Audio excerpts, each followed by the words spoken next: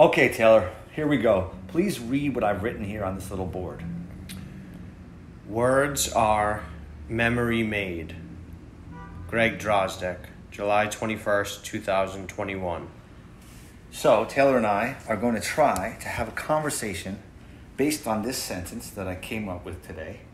And we're going to try to only talk about this sentence. And then we're going to see how we did by listening to it after we post it online. So, I'll say it one more time. Words are memory made. What do you think, Taylor? My first question is, why is there a hyphen between memory and made?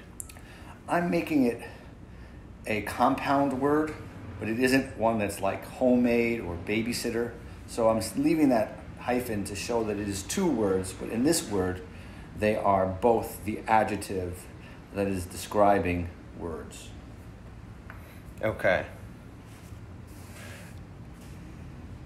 Another question. Are you saying that all words come from our memory, even new learned words? So there's a lot in this sentence that isn't said, and I'm going to call that subtext. So yes, words is all words, not some. And the word you use is from, and that's also implied in the memory made, from the memory. But I want the sentence to be succinct, and so that's why it's the way it is. What do you mean succinct? Short, direct, to the point, and the primacy of the first words lets you know what it's about, and not memory. So it's not memory makes words, it's words are memory made, which is similar to words are made from the memory. Does it also have to do with that they're made for memory? Well, that's a different statement, but it's definitely related, yes. So what I've purposely done is not used a preposition of for, from, or by, and I've tried to say this in as few words as possible to have less ambiguity. Words are memory made, being it understood, Taylor, that all words are the words I'm talking about in all languages. How do you define memory made? Okay. So I used made, which in this case is not a verb, but is a neutral statement. It's not positive or negative. And so in one sense, I would say that I'm using it to say that words derive or come from memory. In another? In another sense, the word memory, though it's singular here, implies plural. Because words are plural, there is no single memory, but it's memory with a big M in a way. It's our communal memory here.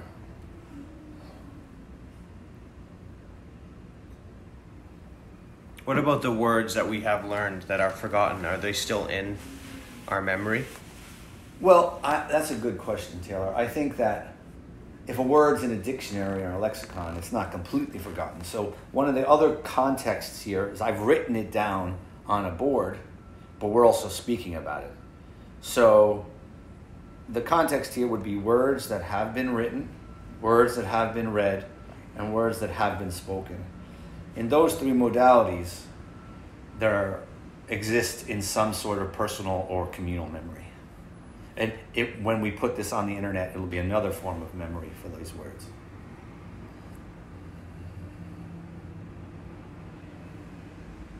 Do you think that there's, do you think that we think of words by themselves or in a sentence or both? I think we definitely, before we have words, we have sounds, and they're words that sounds became words when they got attached to a thing. So a baby cried, and for example, and somehow that cry became ma, and then somehow ma became mother, although it's many different languages that have the word mother for mother, very similar. So I think sounds came before words, and then words became words when they meant something, and then our notion of sentences are the way we use words. We don't have to use words in sentences. Quite often they're in phrases, or quite often they're in, there are sentences that could be one word, like if I say to you, stop, the word that I'm not saying in that sentence is you. You know, when I say stop, with an exclamation point that you hear, I'm saying you stop now. But I need to say it quickly, so it's one word, but it's still technically a sentence. So I think I didn't say sentences come from memory for that reason, because I think sentences are further down the line from what I'm talking about. I'm talking about words, and one of the ideas I had is maybe to take a particular word that's pretty common to try to test this little thesis out. If it's true for one word, it might be true for others. But I don't have an example so far in what we're saying. I'm trying to understand this memory made a bit more. Is there some type of compound, like antonym for memory made? Is there something? I've never heard it before, and I had this sentence playing around in my mind a few times, and one of the versions of it was memory makes words. But then I realized that by putting memory first, the primacy of that means that that's really what I'm talking about, and what I'm really interested is words here. So I think that by making it memory made, there's a sort of deliberate vagueness about that. Just like handmade. You know that handmade isn't machine made, but you don't know whose hands made it. So there's a generality to that. But I think in some sense, without memory, there can be no word. That's one rule for words. Without memory, there can be no word. But there are other things that you need to have a word. Yes, there's no only in this sentence. That's true.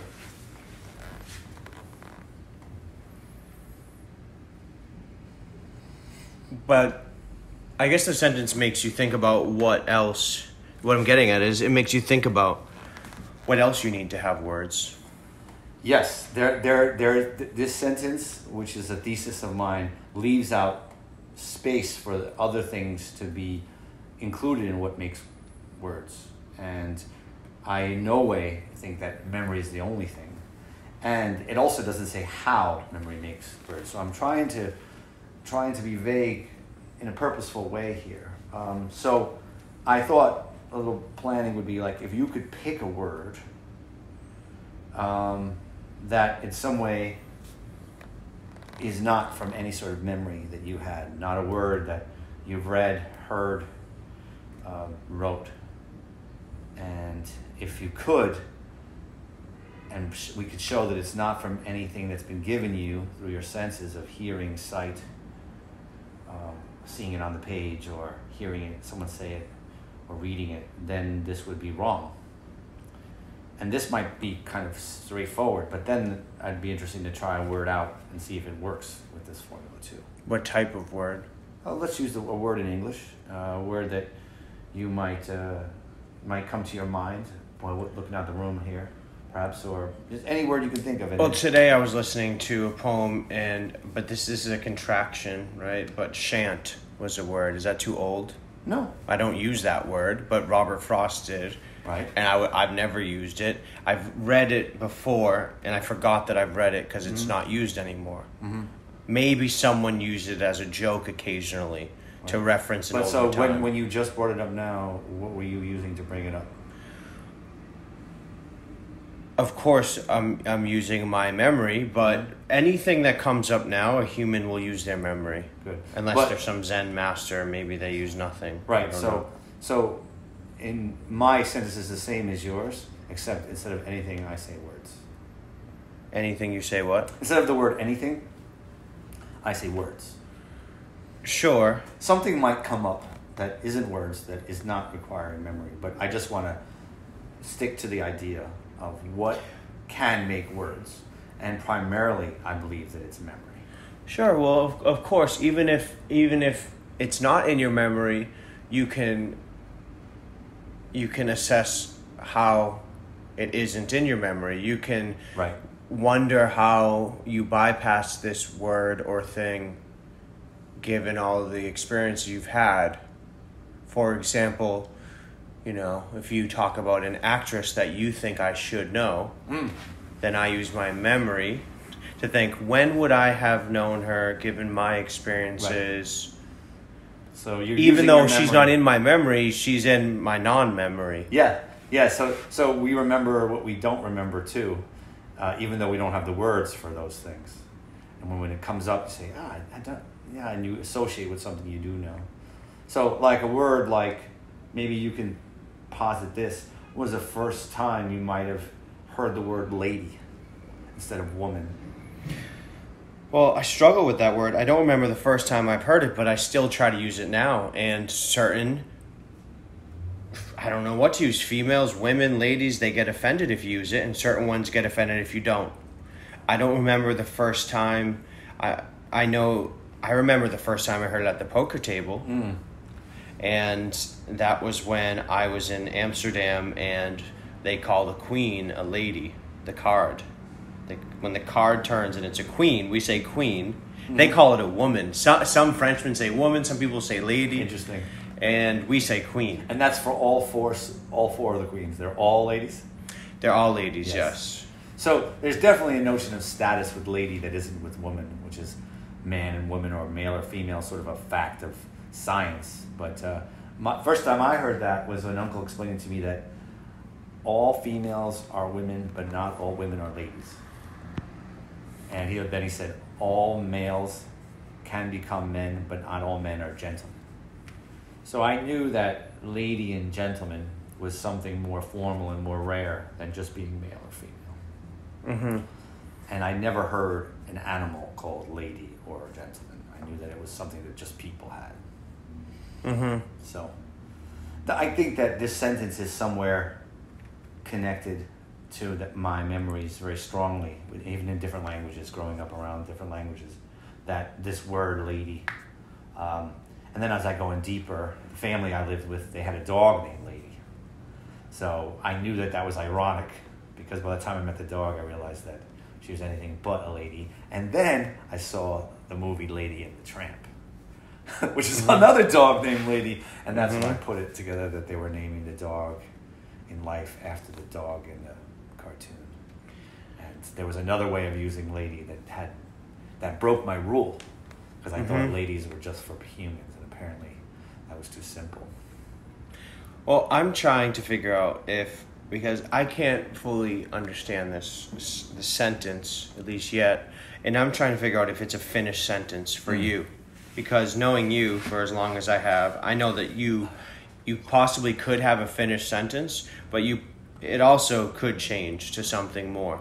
Because memory made, you're also playing with imagination, and there's a lot of things around this words are memory made sentence. Maybe you simplified it here, but maybe you change it again. I don't know. This is a work in progress, definitely. I think that this could be said different ways, and it's not the first way it came to me. It's also not the way I would normally speak, but it is grammatically a sentence, and that was my goal, to say a sentence. And I wanted to make a sentence that could induce some thought, that would get a reaction that was more than yes or no, or always or never. So the way I did that was by using a really neutral verb, are. And then I didn't say what comes after are is not fact. So it's not like saying dogs are animals, because that might be technically a sentence, but there's nothing there to think about. So words are memory made is not. There's definitely a paragraph at least that could be said about this, if not more. But as far as this sentence goes, I see it as sort of like a thesis sentence or an introductory sentence to saying more about where words come from. And the word from is definitely very loud in my ear, even though I don't see it. Well, what's also tricky here for me is that memory is something that is complete from the past, and made is something that's finished in the future. Yes. So this makes this sentence more dynamic and challenging to understand. So I would need a little more time to. Well, that's the goal. And when we get together next, perhaps we can talk about why I did not say words are memory, because I don't think that's true, even though it's very similar to the sentence I have here. Okay, thank you. Till next time.